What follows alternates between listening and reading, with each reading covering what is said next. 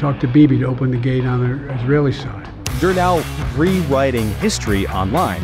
Why are they lying to you about this? And anytime you hear the word they, like, buckle up, you're about to get a sweet conspiracy theory. But I maintain that the Fruit of the Loom thing, I know what I saw. What I do know is I sat through 2.5 hours of history. Joe Biden was in the middle of a press conference in which he was trying to make his case to the American people that he was not senile. Jon Stewart comes back at his killer segment. It's about Biden's age. I thought his monologue was pretty trite. I mean, I guess I have to give him credit for actually pointing out the obvious. Her name is Tiffany Henyard. If she loses election, the salary will go to $25,000 a year. But if she wins, it will stay the same. That's crazy. Preschool teacher fired for an OnlyFans account, okay? The picture that is linked is of one Rachel Dolezal. She's got a great body for a woman of her age, I think. You looked at her OnlyFans?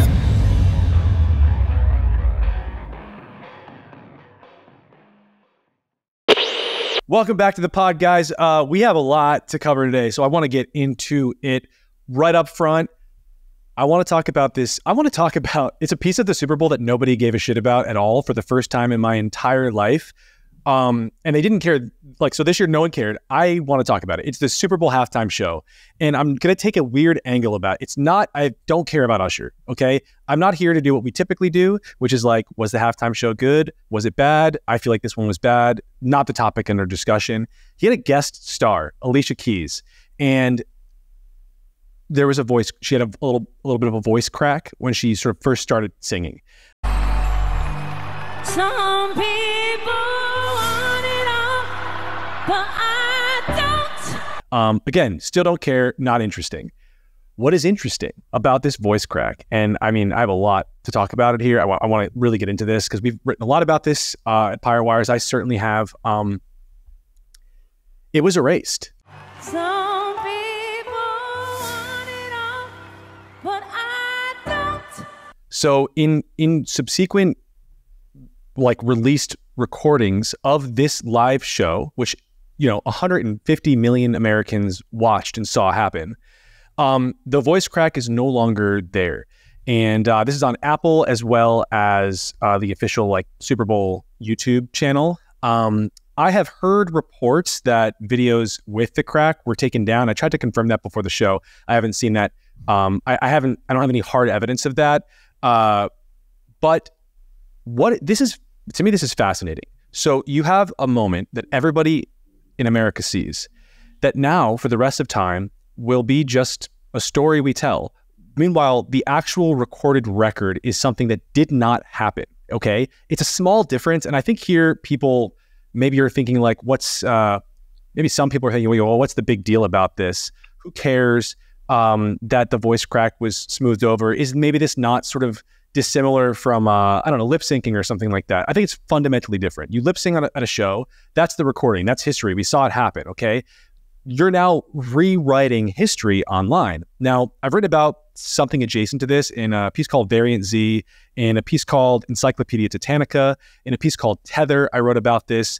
We are losing our history. So the weird thing about the internet is when we all went online, the promise of that in the early 2000s was just unlimited information, and we would have all of the world's information at our fingertips. What actually happened? So that happened. We have unlimited information.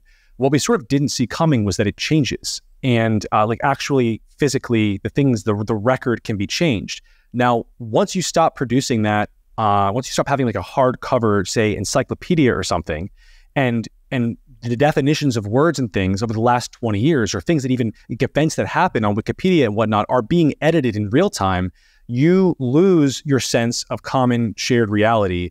Now, I guess there's a question of whether or not that ever existed in the first place, which we can get into in a second. But I want to leave you with one more serious. So you have the voice crack. I think a more interesting and really serious example of this was something I wrote about at the time that it happened in a piece called Tether. The congressional hearing for now Chief Justice Amy Coney Barrett. So in her hearing, she was, it was asked about some gay question, and she was the typical song and dance where she has to pretend that she's not homophobic. Maybe she's not, maybe she is, I don't know, but she had to prove that she was not homophobic. I don't think she is. She had to prove it in front of Congress. And she started talking about this. She said, I'm not homophobic. I don't care. Anyone's sexual preference is their business, blah, blah, blah. Immediately following that, a Huffington Post reporter wrote a piece saying that Amy Coney Barrett uses like this bigoted phrase, sexual preference. And it goes viral, and everyone's attacking her. All the leftists are sort of attacking Amy for using the phrase sexual preference. And I'm scratching my head because I'm like, it's definitely dated, but I don't think it's not offensive. Sexual preference. I'm not offended by sexual preference. Is that offense? I had earnestly not received the memo. Neither did the dictionary, because that definition changed in real time. The definition, when you type up sexual preference, you Google it, you go to the dictionary, the Webster's definition, it changed to include that this was now offensive. So I think this is like roughly the theme that I'm interested in. This is the topic that comes up again and again at Pirate Wires, because I think it is this like very important aspect of our information landscape right now that continues to be underexplored, not taken seriously, and I think it's incredibly important. So I don't know, rough thoughts. Maybe I want to start with River. You were kind of nodding along, maybe to the Amy Barrett piece. What was your take on that? Oh yeah, that was stupid. I just remember thinking at the time, I was like, well, I mean, I tried both and I preferred men, so I mean, that is why I'm gay. Like, it is a preference. You know what I mean? I didn't hate it. It was just I preferred. But no, I mean, it is.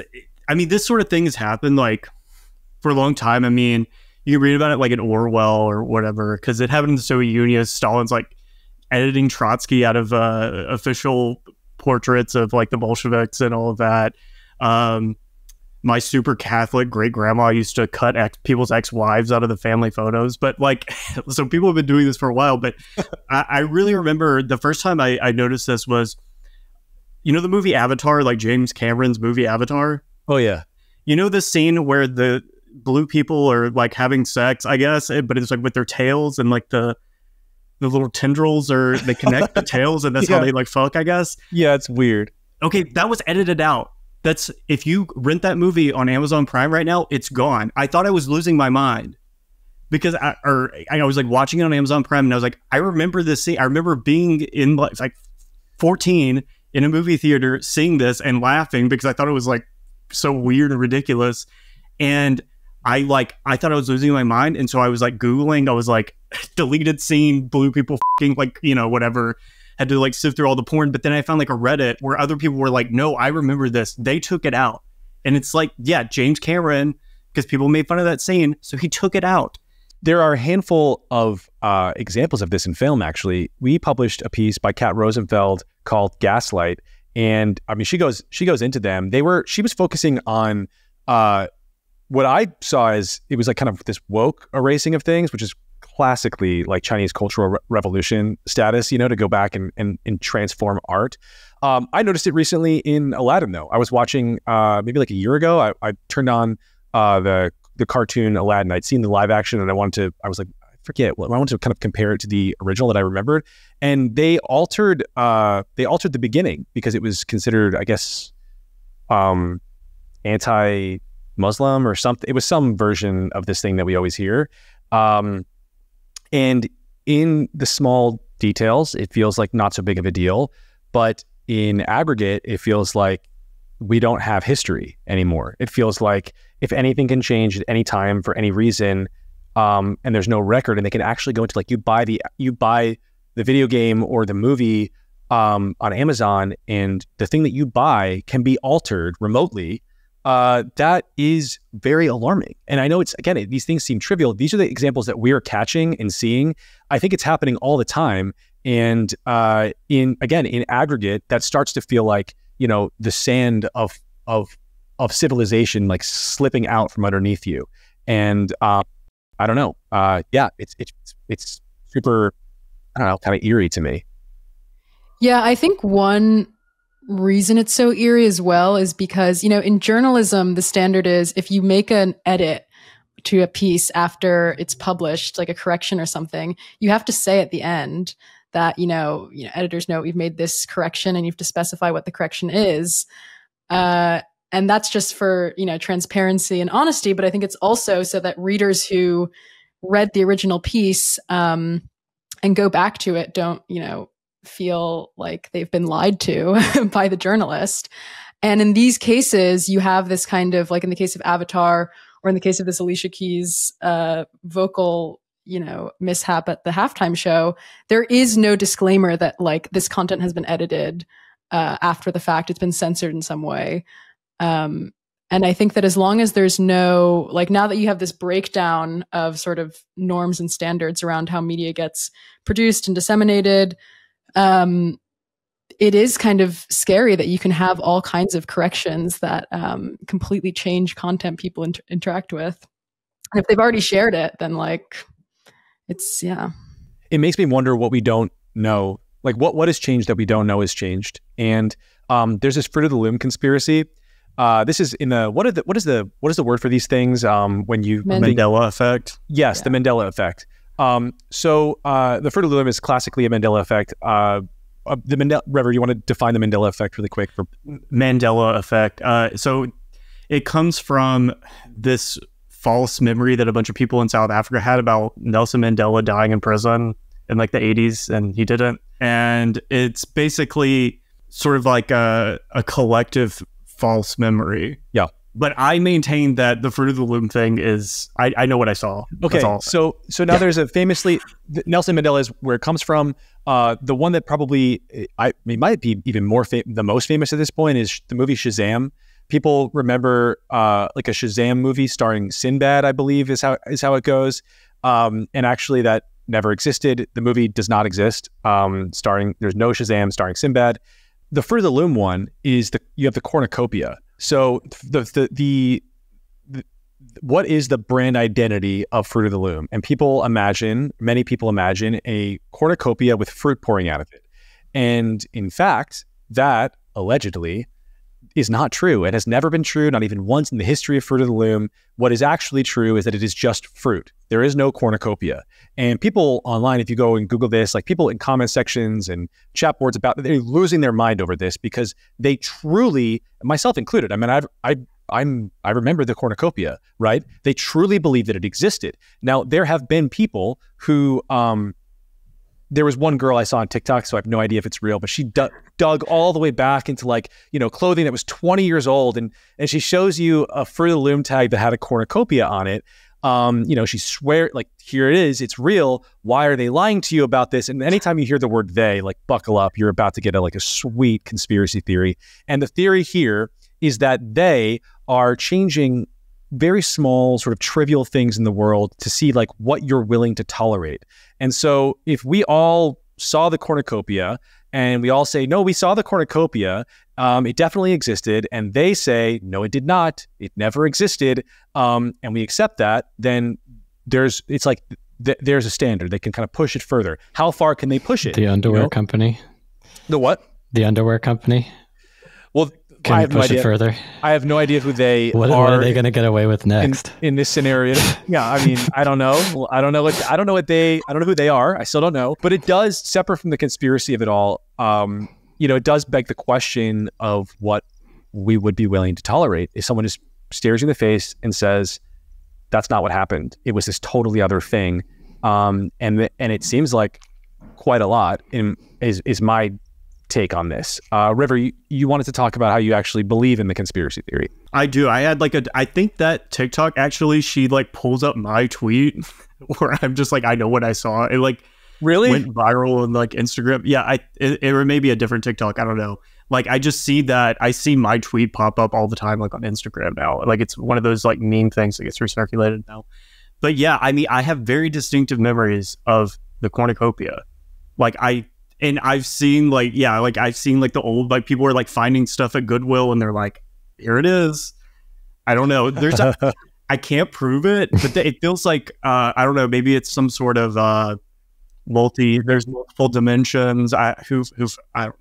There's something weird going on though. I wonder. It's are we recalling something from do I believe this? I don't know. So I lose track sometimes of the things that I believe and the things that I enjoy believing. No, this is one where I'm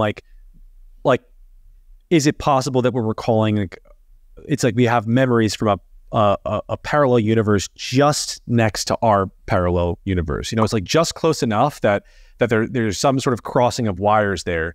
And then I was just, this is like a totally separate thought, which is, I don't know that I actually believe that. I sometimes lose myself in the things that are fun to believe, and this is definitely one of those things. But something is happening here, and the company is straight up denying it, and that's weird.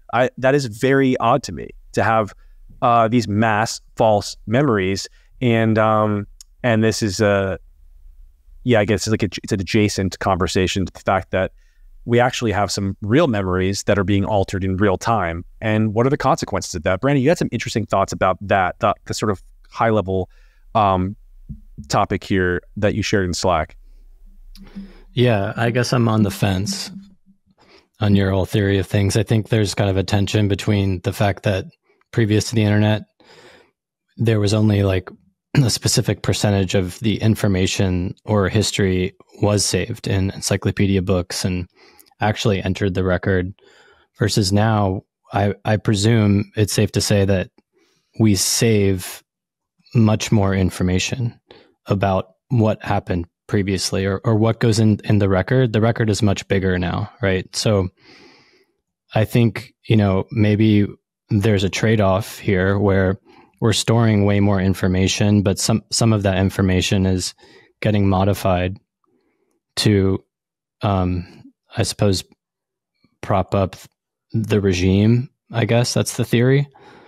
So I think that's interesting. I also think, Winston Churchill, I think, is attributed to saying history is written by the winners, and I don't think what's happening today is an anomaly in history. Well, there are all sorts of losers on Wikipedia writing it now, so I do think that it's quite different. All you need is control of the distribution of information online, and a bit of it, because it's not like we're recording these things all over the place, and then the Google footprint vanishes. So for the dictionary, so right now, what do you have? You have a dictionary that's digital only, that's been altered. The definition is changed. It's now different. It is now officially, by decree, it is rude to say sexual preference. We have articles talking about that change, but Google is in charge of that, and things fall off depending on how old they are. And eventually, what do you have? You have the dominant record says it's offensive. It has always been offensive. You have a bunch of internet sleuths saying, wait a minute, but I found this article from 50 years ago that there's only a digital copy of that says this random thing that I want to believe is true. And the natural retort to that is, I don't believe you. I think you made that up, because there's no physical record of anything. I have a hardbound collection of encyclopedias, or the encyclopedia. I don't even know what the proper nomenclature of this is, because we don't use them anymore. But it's for the Encyclopedia Britannica. It's the last one they published. It's in my room in San Francisco. And there's nothing like that anymore, where we could disagree on something, but we're disagreeing on politics, not like, what is the entry in the encyclopedia? Just go look it up. Then at least, if norms are changing, you could point to it and say, well, the norm changed on this date. Now it's unclear what the norm ever was. That feels very new to me. Yeah, that's fair. I mean, I keep thinking about how the papacy, when they were running out of money in the 1600s, began selling indulgences. And they wrote a decree, and they were like, it's cool. Like, we can just sell your way into heaven. Yeah. Right. And people bought indulgences, and I suppose some percentage of Christians were like, all right, I believe that. But ultimately that was seen as folly. And, now we know that the Lutherans won that conflict. So I don't know. I feel like the truth or the better way ultimately makes its way out of those situations where you're like, your example is the definition, or that sexual preference, that term is bad. I had never heard that, but I feel like if truly, like, most people on the left believe that the word sexual preference is bad, I think we'll ultimately get out of that and realize that is, we're saying the R word again, aren't we? So this is the thing. I'm not worried about the sexual preference. Who cares if it becomes, maybe it does. Things change, words change, things become insulting that weren't once.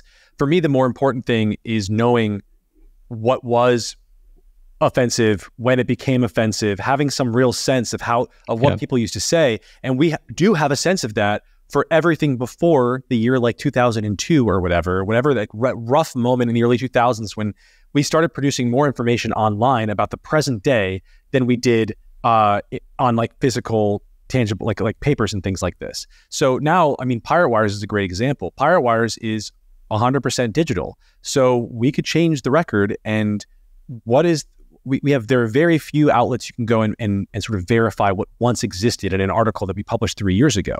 We have control of that. And there are tools. You have like the Wayback Machine and things like this that you can edit. In fact, famously, we have caught at Pirewise, we've written about certain reporters changing that or removing themselves from it. I do think it's a new problem, and it is an underexplored problem, and it's going to cause problems, especially like 20 years from now, when we're trying to remember what was really happening in the year 2009, and we have no record that we can trust. We have our memory, which is imperfect, which the Mandela Effect, and my real perspective on the Mandela Effect is it proves that our memories are kind of janky and can be influenced by stories we want to believe and by what our friends believe. And we really believe these things that we saw, but we now have proof that we didn't. And so it's going to be hard to piece together what happened in our formative years, which seems like a total reversal of what the trend should be, because our assumption is always as the future moves on, we get better at this stuff, not worse. But I think that what we have now is literally worse than paper, which is strange. Yeah, I'm going to be like 80 years old, like telling my like statistically likely gay nephew, like Lady Gaga's Art Pop had an R. Kelly song on it, and they're going to be like, okay, uncle, like let's get you to the nursing home, you know? Like, they're not going to believe me. She got rid of it. Did she? So she erased it from, like, from Katy the album? Perry had a song called "You're So Gay." Yeah. That starts with "You should hang yourself with an H&M scarf," and they're like, "Okay, sure."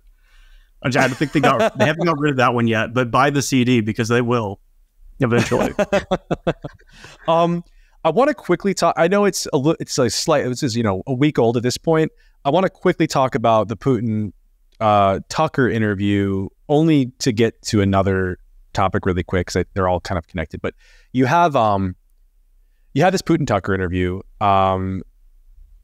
Media lost its mind over the fact that Tucker was doing this. It's sort of like an assumption that he is spreading Putin propaganda, whatever.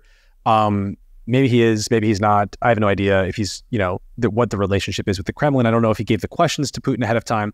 What I do know is I sat through 2.5 hours of like history. Like I sat through a long ass, like very thoughtful, even if it's propaganda, the man is able to at least sit down for 2.5 hours and make a case for something on behalf of his country. And there are lots of questions about whether or not that interview was a net positive or a negative. What I can tell you for sure is I moved from that interview to the news, and Joe Biden was in the middle of a press conference that he held for, I think, like 20 minutes, in which he was trying to make his case to the American people that he was not senile. And in it, he confused the president of Mexico with like another nation. As you know, initially, the president of Mexico, Sisi, did not want to open up the gate to allow humanitarian material to get in. I talked to him. I convinced him to open the gate. I talked to Bibi to open the gate on the Israeli side. You're the president of the United States, and this is your whole thing. This is your job, is to be defending the country. You are the commander in chief. And it was a very stark and startling juxtaposition between what is our apparent enemy abroad and our man at home. And there are only really you could read it two ways. Like, is Russia the enemy of the U.S.? Okay, if he is, then our president needs to be just as good as him at least. If he's not, then I'm able to point to him and say, okay, well, can our president be a little more like him? There's no version of this that makes Biden look good. And Biden is not unique in this. I could not picture Donald. I think it would be entertaining to force Donald Trump to sit down and talk to us about history for 2.5 hours. But do I think that he would be eloquent and thoughtful and forceful? No. In fact, I can't think of a single person in the country who could. Certainly none of the old ones, which very quickly, I want to connect it to the Jon Stewart thing. And let's talk about, all of this. Like, if you guys just take any piece of it you want. But Jon Stewart comes back, and we've talked about him on this pod. He's coming back. I was super negative on it. I thought it was going to be pretty bad because I'd seen some of his Apple stuff, and it was atrocious, and it was disappointing because he was so good on the COVID leak in China and interesting, and he kind of forced Democrats to a more reasonable position, which is a great place for him and a useful tool for the Democrats. He failed at Apple, but then he comes back, and what is his segment? Like his killer segment? It's about Biden's age. He does it in a really smart way for a Democrat who his goal is to get Biden out of the election, to put someone young and formidable in the race.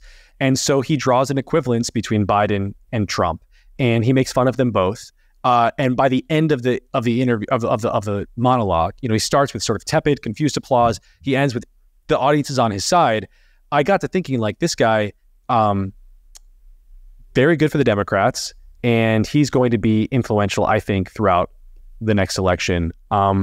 So a lot here. You guys, what are your thoughts on any range of these things here? First of all, like the senility question in general of Biden, sort of the embarrassing nature of watching him follow Putin, or just the Jon Stewart thing. Like, am I right? Is he back? Is he not back? I don't think I'm Jon Stewart's target audience, to be honest, because I'm not like I don't know, boomer Democrat. Is that fair to say that that's his sort of target audience? I don't know. I thought his monologue was pretty trite. I mean, I guess I have to give him credit for actually pointing out the obvious, which is that Biden is obviously senile and in decline. And as is Trump, of course. I mean, they're both, Biden's past 80, Trump's about to be 80, I think.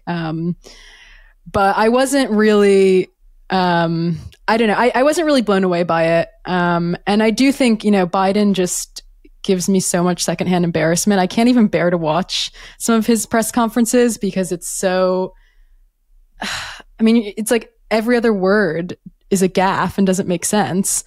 And it's impossible to imagine Biden speaking coherently for an hour, let alone 2 hours about anything, let alone, and Putin was obviously pushing a very tendentious narrative of history, but at least he was able to sell a narrative about why he's doing this. And it was an interesting narrative, and maybe it wasn't historically accurate, but at least he's got like something that has an emotional appeal in the way that, Biden just repeating NATO talking points, I think, doesn't for a lot of people. Well, yeah, he's sitting down, and his goal, even if it's propaganda, he did a good job. He went in, his goal was in 2.5 hours, I'm going to convince people in America that I am doing a thing that is in my best interest and I'm no threat to them. And to do that, I'm going to talk about history. I'm going to make myself seem reasonable. I'm going to make fun of Tucker Carlson, who the elites don't like. He's a clown.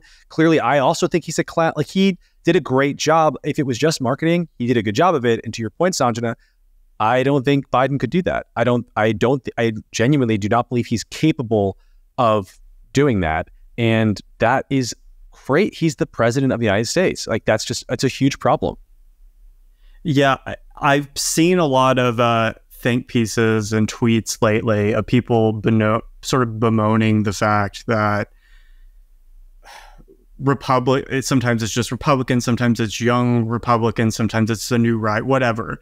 People complaining that people on the right, particularly younger people online, don't hate Russia and they like Russia and they kind of like Putin. And when you watch that interview, you realize why. What Putin was articulating is a vision for a country, which we do not have, and we have not had since the collapse of the Soviet Union, when we were just like, we won, okay, now let's have a big garage sale and just sell everything. The point of America will be buying a new TV from Korea.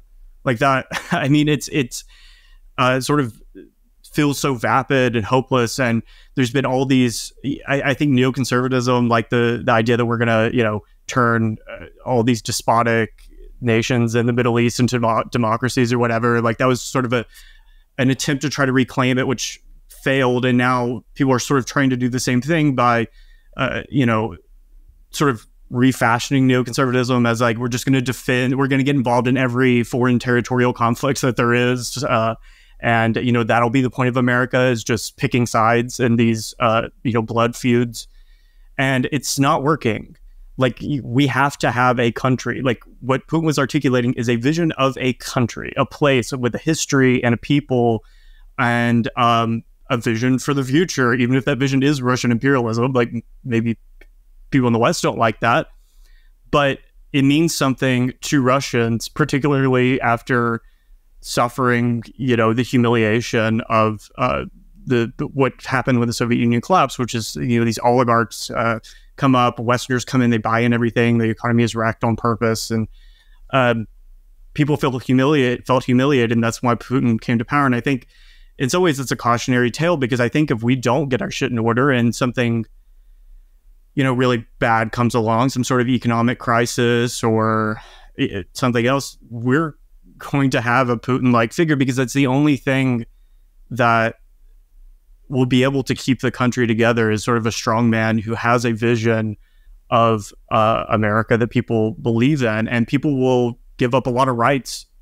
to have some sense of there being a point to this whole thing. Yeah, I think I agree. Well said. Brandon? I don't have anything to add. I think that's a banger point, River. And I totally agree with that. When I was watching it, I tweeted and deleted something like that Norman Rockwell painting, because people were making fun of Putin for going on and on about the history of Russia. And I think my tweet was something like, I think it's good that when a country has a president that can, talk about history intelligently. And I think, River, you said it better than I can.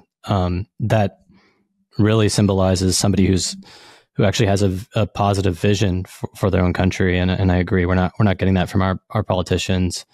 On the other side of things, I would address, I did get some weird vibes from Twitter. So I saw people tweeting that Putin should just simply not be interviewed, that Tucker had done something wrong for interviewing Putin at all, which I think is a super weird point.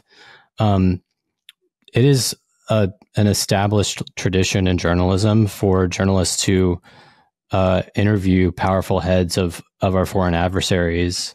Like Mike Wallace interviewed Ayatollah Khomeini literally during the Iranian hostage crisis. Edward Murrow interviewed Khrushchev at the height of the Cold War.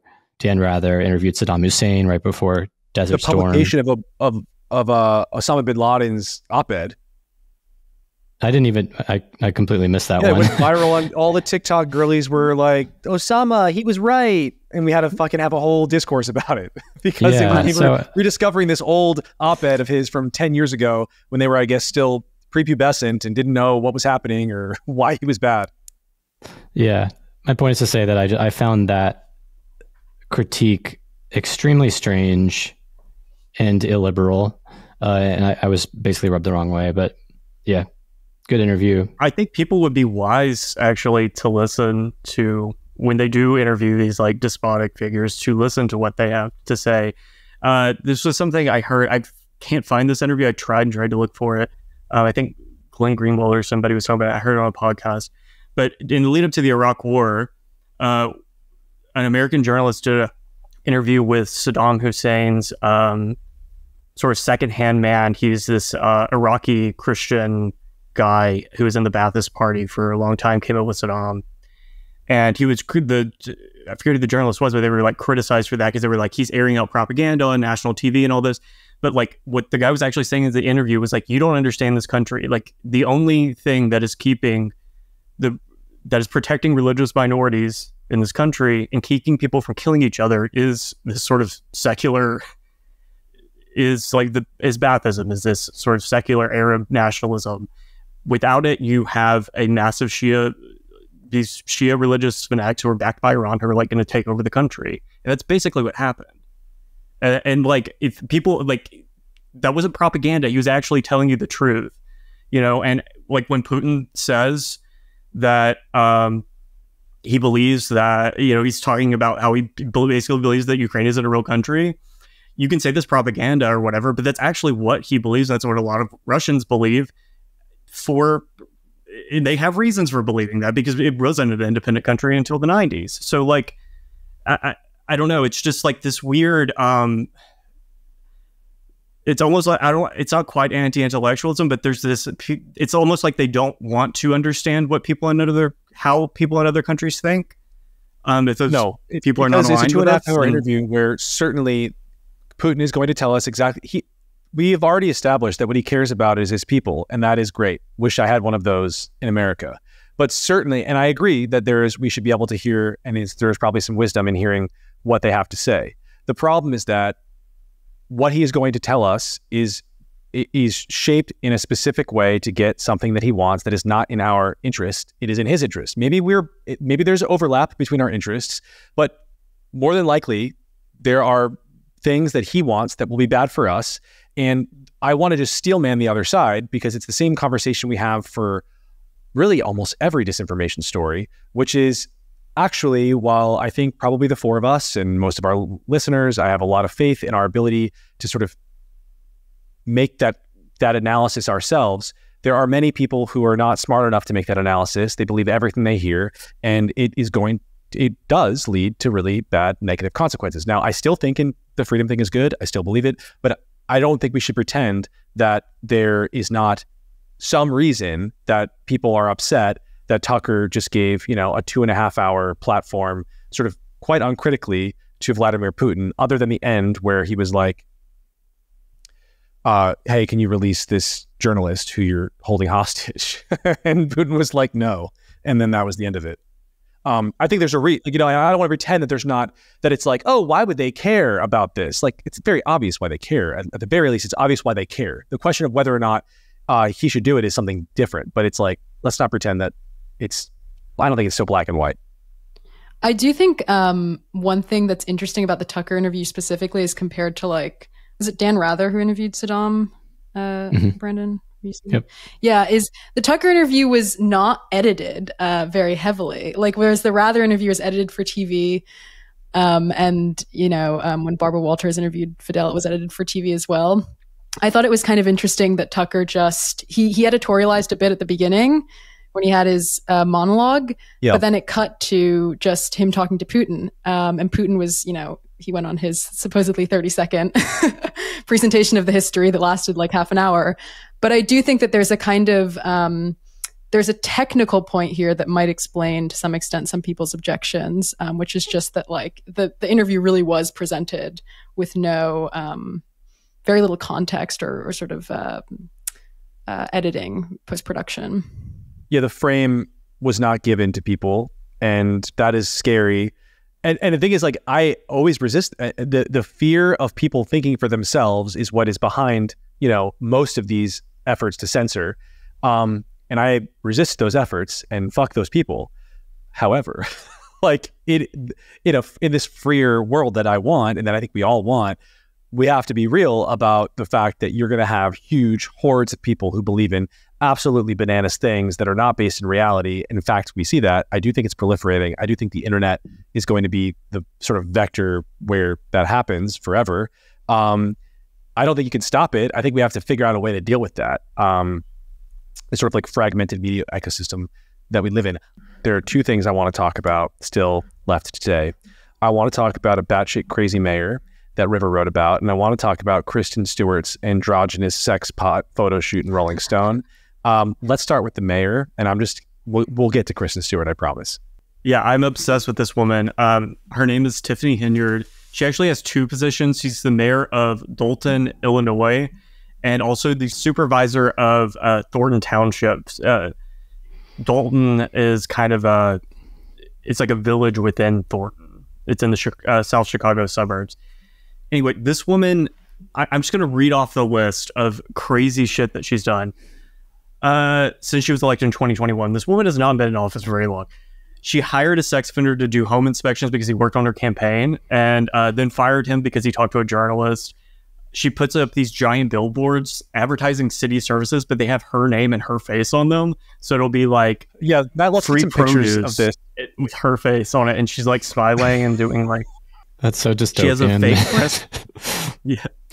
She has a fake breast cancer charity, which I feel like that's very classic politician, but she's so over the top with it. She just got subpoenaed by the state attorney of Illinois for not basically never filing any paperwork on it, despite taking money from the city to fund her private breast cancer charity. She took a trip to Vegas at the taxpayer's expense and went to all these different places, like went to Bubba Gump's shrimp company. And when she was being questioned about it in the town meeting, had the Bubba Gump like shrimp head like on her desk in front of her, as she was like denying that she, I guess, like didn't spend any money. Let's see. She once showed to a meeting dressed as Wesley Snipes' character from New Jack City. She also has like a DJ who accompanies her to town meetings to kind of accentuate her points with music. So they'll be playing like Rihanna's "Bitch Better Have My Money," like stuff like that. There's more. She faced a recall, but she beat it on like some sort of weird technicality, like a paperwork thing or something. And then posted this infographic on Instagram that was like, "I am your mayor now and forever," and it says like recall defeated or something like that. She's building a sort of Praetorian guard. She just keeps pulling cops off the street to serve in her personal security detail. This is a town of like 20,000 people, by the way. And so she's being like driven around in black SUVs like the president, like a caravan. The cops are like like keeping journalists from talking to her. She fired her chief of police because his wife was friends with one of her political opponents. What about the one there? Didn't she also change the salary based on whether or not she wins the next election? Yeah, I was about to get to that. She's for in the township supervisor position, which pays like $200-something thousand a year, which is kind of crazy for like an elected position. She successfully passed an ordinance that says if she loses election, the salary will go from it was like $240,000 or something to $25,000 a year. But if she wins, it will stay the same. That's crazy. That one alone for me, that's the one. Yeah. How does she pass something like that? I don't get it. I don't know. I mean, she's being sued over it. They're interviewing the lawyer on like local Chicago news, and the what is it called at the bottom of the news? Chiron. Like where it's Chiron. The what? The Chiron. It just says in quotes, "illegal in so many ways." What is it about this woman that she's starting a podcast too, by the way, which I will be listening to. I mean, we all. You have to be her first guest. Join the club. Yeah, I I'll will. interview her. But what is it about her? I mean, she's really captured your imagination, your heart, your mind. What is it about her? She's camp. She has this relationship. She's like an old school corrupt politician in the way that she's giving stuff away. One thing I don't even think I mentioned in the article is that she's in a beef with a lady who runs a local food pantry and is like keeps denying her permits to expand her food pantry, like a legitimate like food bank for poor people in a like town that's pretty poor, because like she gives away food as like in her capacity as mayor in boxes that have her name on it. So she views this kind-hearted woman who owns a food bank as like a political enemy, but she like gives away stuff to people. She's kind of like a tooth fairy figure or something. Did you say the $1 million incredibly giveaway corrupt, yet, very River? camp. Yeah. She said she was doing. There's so fucking many. I can't even. I like made a list. It's like 2 pages long. Yeah, she announced for Black History Month she was doing a $1 million giveaway that had her face on it, and she's making this sign with like a kente cloth thing in the background. And it actually turns out that it's money from the city, and it's not, the total budget is like $1 million, and it's money for like rent or mortgages or assistance or something. It's that one's actually like, the branding is hilarious, like the way that she's like making it seem like some sort of raffle or like lottery or something. But I think at the very least, like that's one of the few things I don't think she'll get sued over, because she's actually for once using the money somewhat for what it's intended for. But yeah, she's also made music videos. I can't argue with you. You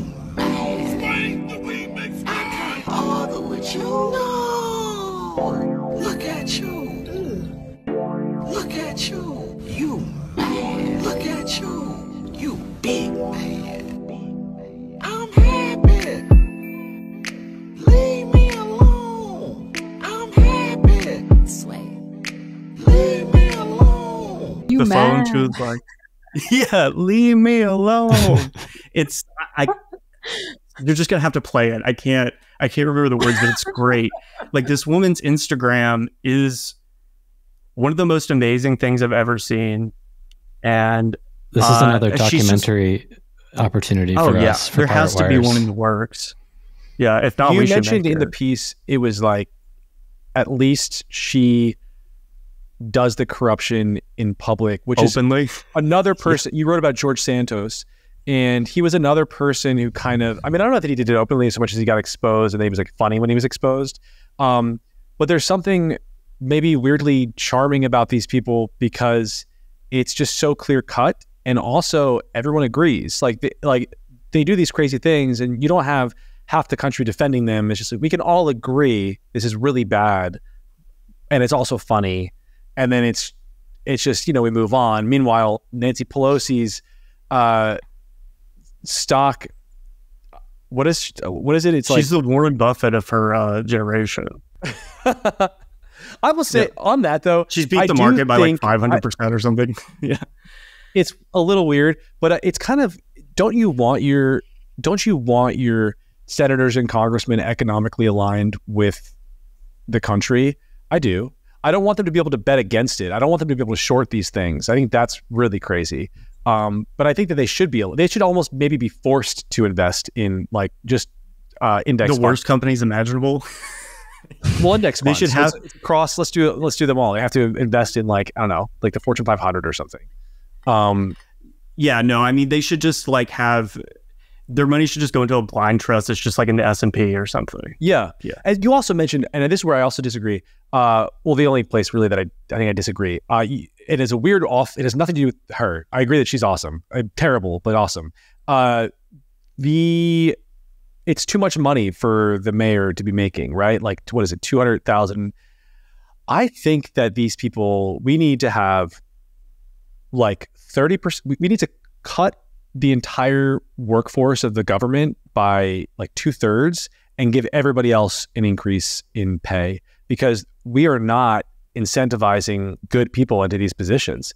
And, why did she cut the salary down to $25K if she loses? She's trying to kill her competition, because she's actually correct that if she does that, it will lower the incentive to run. And so it's weird, like we all look at this in the wealthiest country in human history. We know that we are not incentivizing good, smart people to go into these positions, and we seem to not care about it. I always think about this in the context of the president. Like, would we really be having this Joe Biden, Donald Trump conversation, this question of should we or should we not have an 80-year-old in office who can barely string a sentence together if we simply paid the president like $10 million a year? I think that a lot of really talented people would do a lot to get that position, and it would solve a lot of problems. And it's like, oh, but we can't pay the government a lot of money.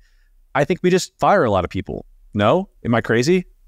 I mean, like Donald Trump already has a lot of money, so he still wants to be president, Yeah, it's a very rare person that it attracts. It attracts a megalomaniac who money's not enough. They need power. But we need people who are incentivized by money, because that's 99.9% of human beings, and they're right now all doing very lucrative things in business where they are actually providing a lot of value and doing a lot of good and running businesses in a way that is very efficient and very helpful. And I think that you want to get those people into government rather than have to rely on the random one-off, will he, won't he dictator.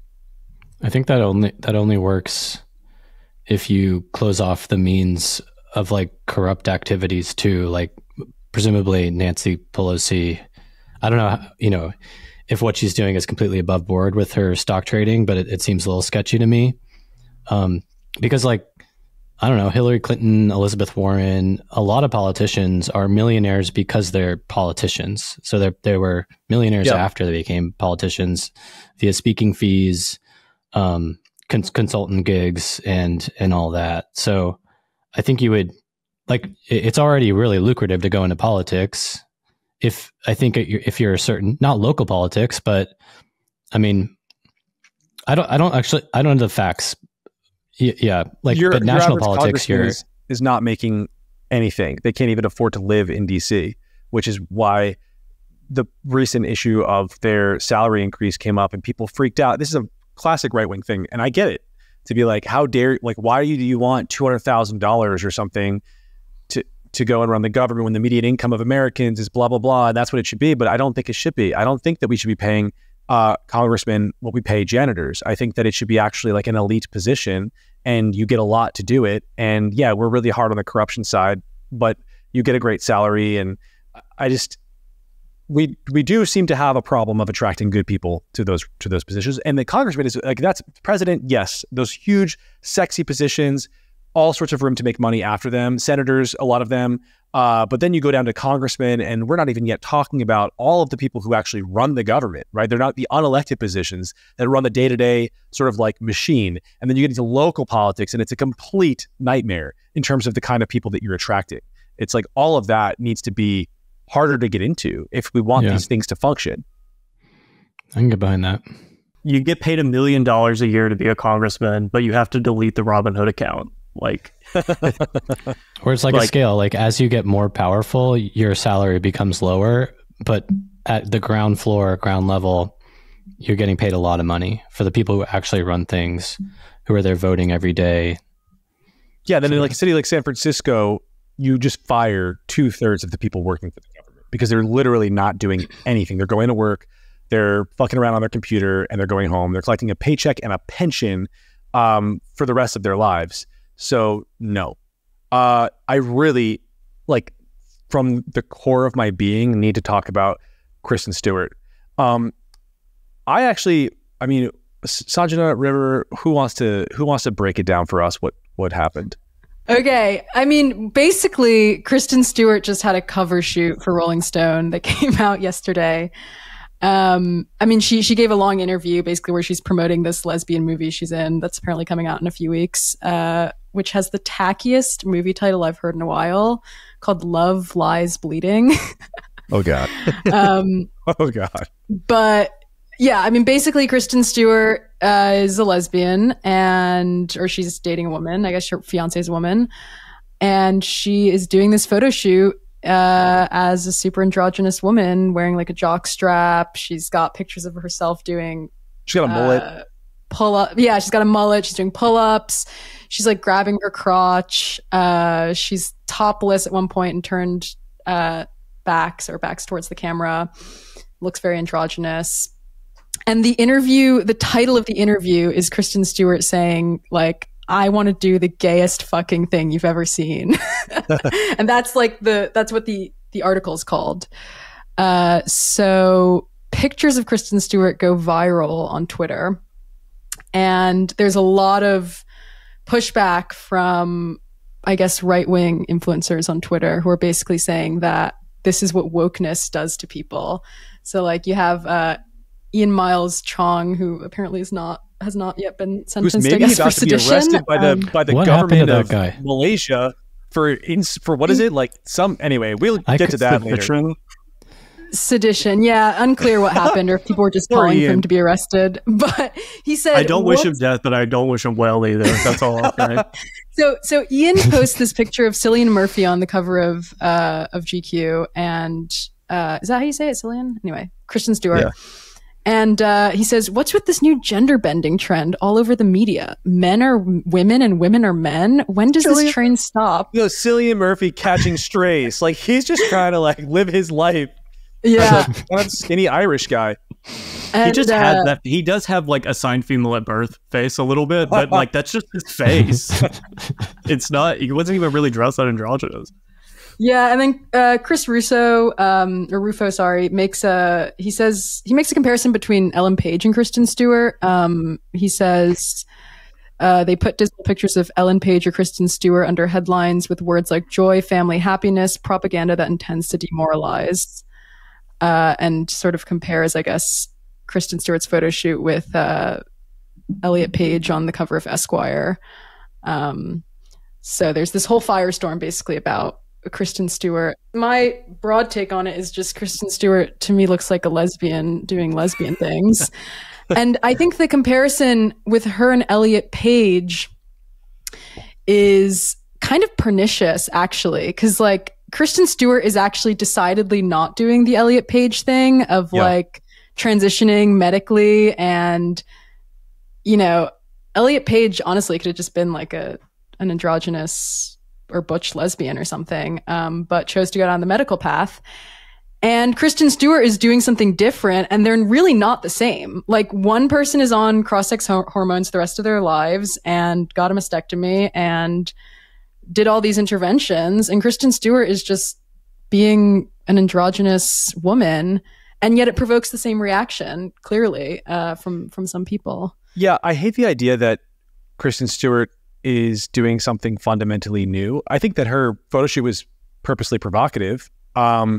But she's not doing. We've had androgynous women forever, famously, for you know, beyond even in the 19th century, right? Like you had these famous portraits of like women in like a suit and a top hat or whatever, doing whatever it is that I don't know. Like we've seen this. We've seen it again and again and again.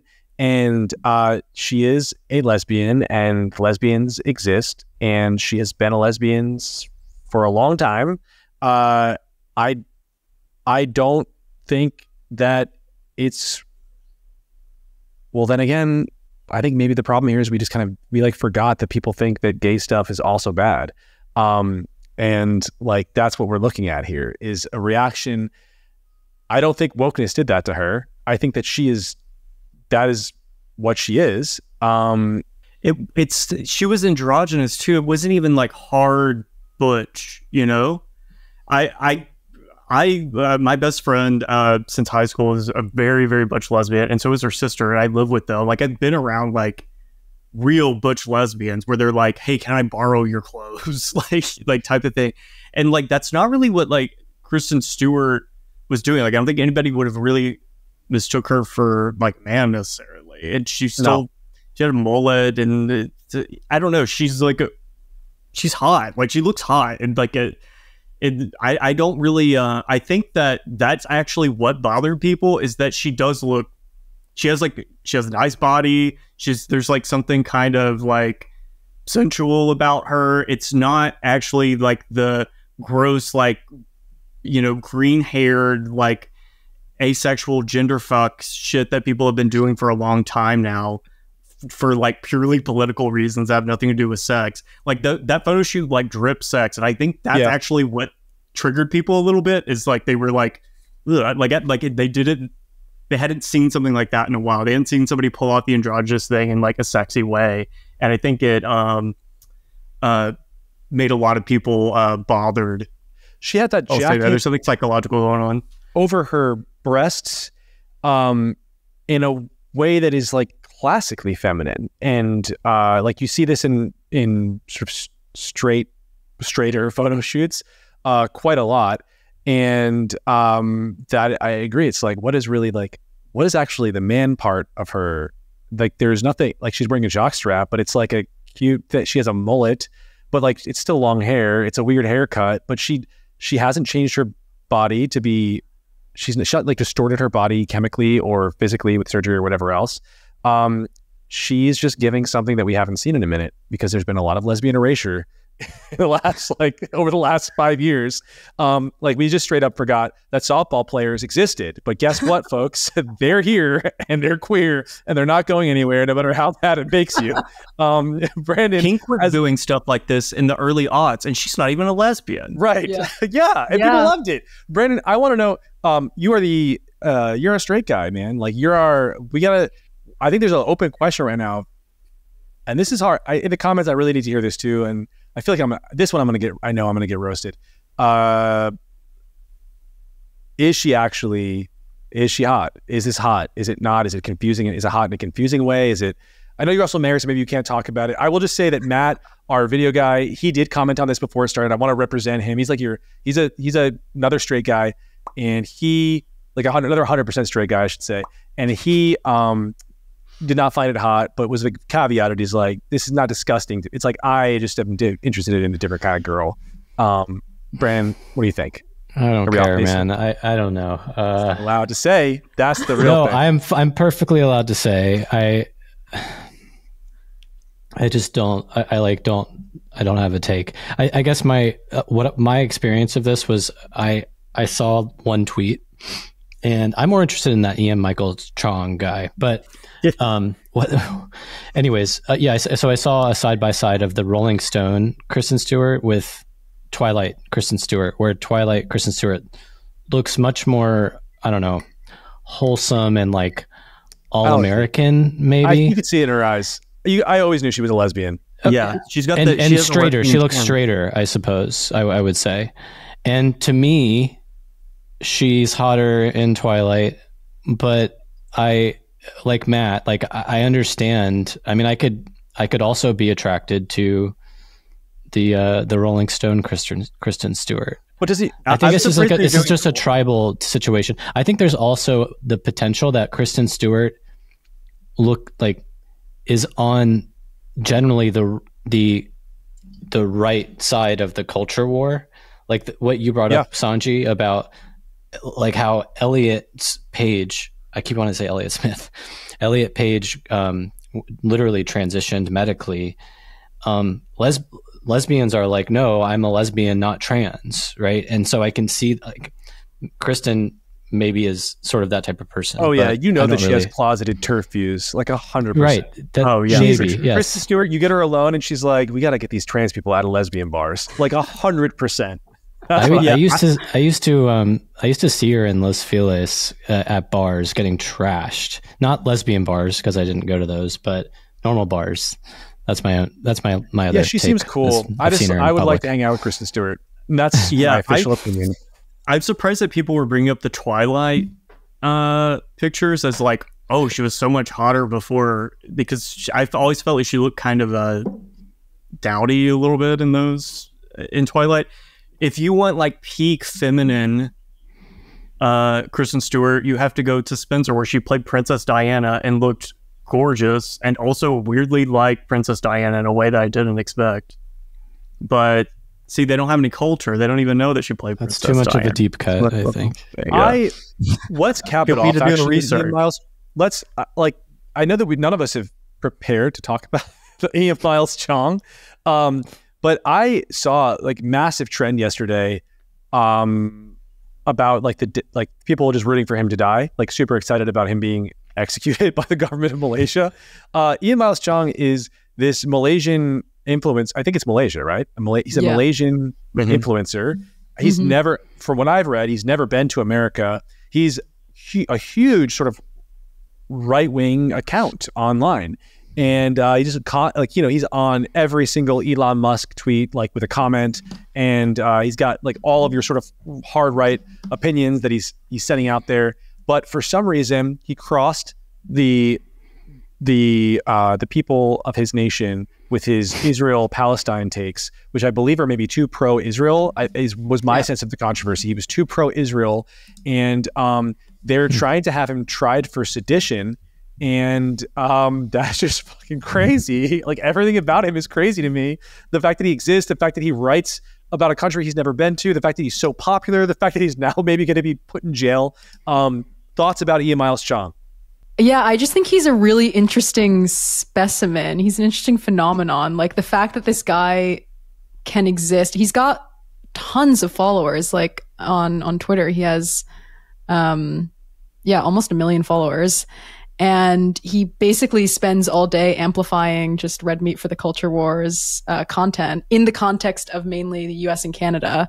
Because I think he works for, does he work for Rebel News, or I might be wrong about that. But he talks a lot about stuff going on in the US and Canada. And it's like, of course, this Israel-Palestine issue, he's amplifying right-wing talking points, American right-wing talking points about it, in a way that falls afoul of Malaysia's majority Muslim population. And it's just like bizarre. And I mean, it's not hilarious, because I do think it's kind of it's kind of bad that people are actually calling for him to be charged with sedition. But he's a weirdo, I think.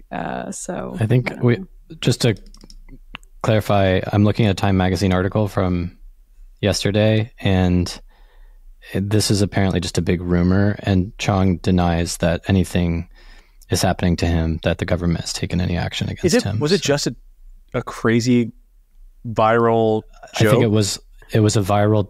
There was one viral tweet, and everybody started making memes about him getting executed. But the and viral, his face.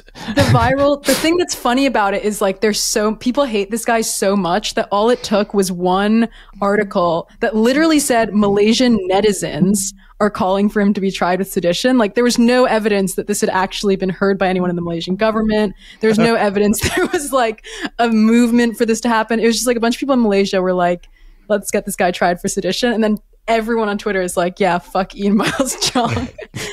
It would and actually be on his crazy Kristen Stewart tweet, I was saying on his Kristen Stewart tweet, there's all these people who are commenting like, Ian would never have said this when he was alive.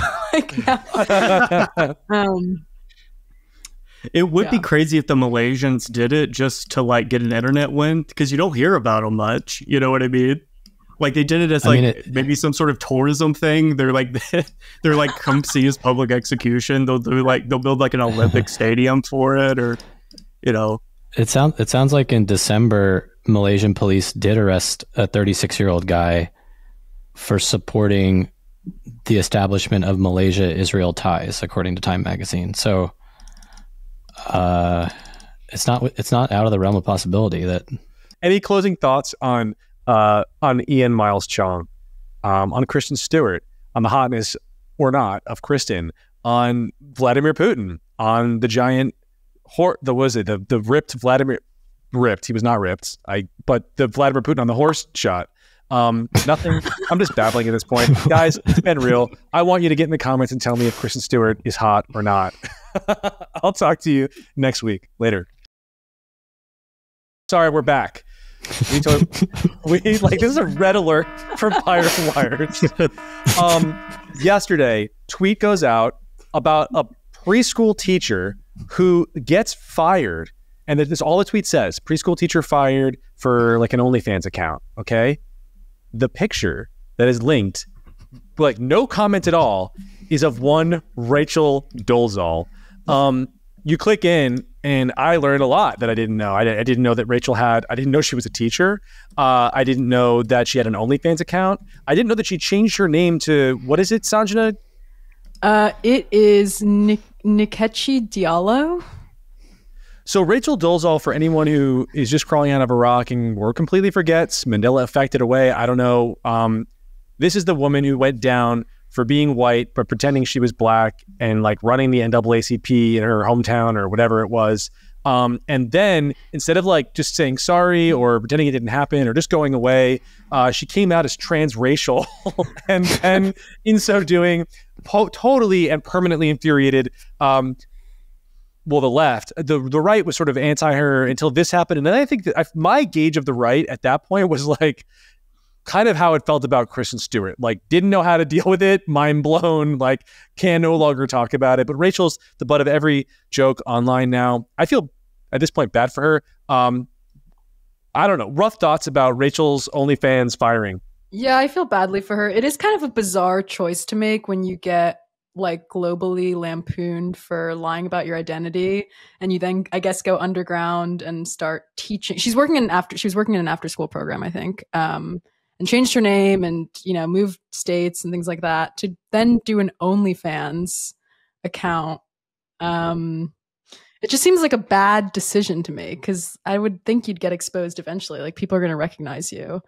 So, yeah. I mean, she's clearly mentally unwell. I don't think so. I don't know. I've seen her. I mean, that is some extremely poor decision making. You're a preschool teacher. She's got a great body for a woman of her age. I think.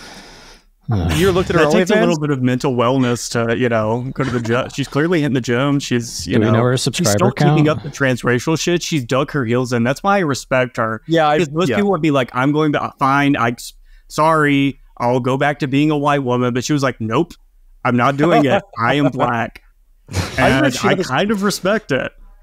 There's this one like very formal seeming interview of hers, and it wasn't with what's her face on the Today Show, but in my mind, I remember it that way. It was like some like very elite kind of daytime talk show host who was talking to her about her transracialism, and she really had to she made the case It was crazy and wrong, but she made it. It was I mean, someone had to do it, I guess. Someone had to be the first. There was a documentary about her that I watched. I kind of feel bad for her a little bit because like her reasons for doing it are really like psychological. Like basically her parents were, her telling of it anyway, which seemed genuine, is that her parents were super abusive, but she had all these like adopted black siblings from Africa and they were like really, really close. And so she was just like, it was like a weird coping mechanism or something to like, I want to be like my siblings because they're like the only people I have or so. It was like, it seemed very sad, but I mean, did I ever tell you that my husband, okay, so I brought up I brought up Condoleezza Rice one time, the former Secretary of State under Bush. I can't remember what I said. It was something about Condoleezza. Oh no, we're watching the racial draft, like that famous Dave Chappelle bit, and they brought up Condoleezza Rice. He was like, isn't that lady who pretended to be black? And I was like, you mean Rachel Dolezal? And he was like, no, Condoleezza Rice. I was like, no. I was like, the Secretary of State. And he was like, yeah. I was like, baby, no. Like, I was like, you thought that the Secretary of State, like our chief architect of the Iraq War, millions dead, was a white woman pretending to be a black woman. And like, we just moved on from that. I was like, we would never talk about anything else. You truly believed it. Man. It seems like a peaceful state of mind, though. Like I know. He sleeps well at night. Yeah, I feel bad for Rachel, man. I think that she, for whatever reason, she did what she did and then got caught up in the trans stuff like many sort of unsuspecting two online people, but just took it to a weird place that pissed off everybody. And she became she's this kind of person who we all agree it's okay to hate, which Ian Miles Cheong is very different because Ian Miles Cheong is, he's out there every single day. I like he's making a case for a politics that maybe you don't like. Rachel's not, she's kind of living her own life for she's not like on Twitter every day talking. She's not like a politician. She's not famous. She's not rich. But she's famous. Well, you're right. Yes, she's infamous. But she's not like, she's not like a celebrity who's getting lots of positive attention and we're mad about it. Like she just, she's a witch that we burned and now it's kind of happening again. She does do it to herself. Well, like, she has really, an OnlyFans. Like there's no way that people subscribe to her didn't know that she was Rachel Dolezal. I have questions about the people who subscribe. Single black mother. What are they into? You've got kids to feed. You know that they're into Rachel Dolezal, the subscribers. Yeah, you have a niche. You're into transracial porn. There's exactly one woman. Yeah, exactly. Yeah, she owns the market for sure. She's 0 to 1, baby. She's a monopoly company. She's dominating the market. No one can follow her. I remember. We might have to edit this out because it might be a little too hot for YouTube. But I remember on like seeing this guy getting ratioed to death on Black Twitter like a year ago because her OnlyFans have been out for a while. It was like she was launching her OnlyFans and he like quote tweeted and he was like, and like he was just getting ratio and they were coming for him so bad and I was like, you know what, live your truth, man. I don't know it. I feel very not a part. This has nothing to do with me. I didn't say it. I didn't endorse it. I don't understand. I don't know if it is. I haven't seen it, but I'm just, he seemed like his honest assessment and he stood by it. He did not delete the tweet. Well, guys, it's been real. I'll see you next week. I was trying to think of something funny to say, but who can follow Rachel Dolezal? Godspeed.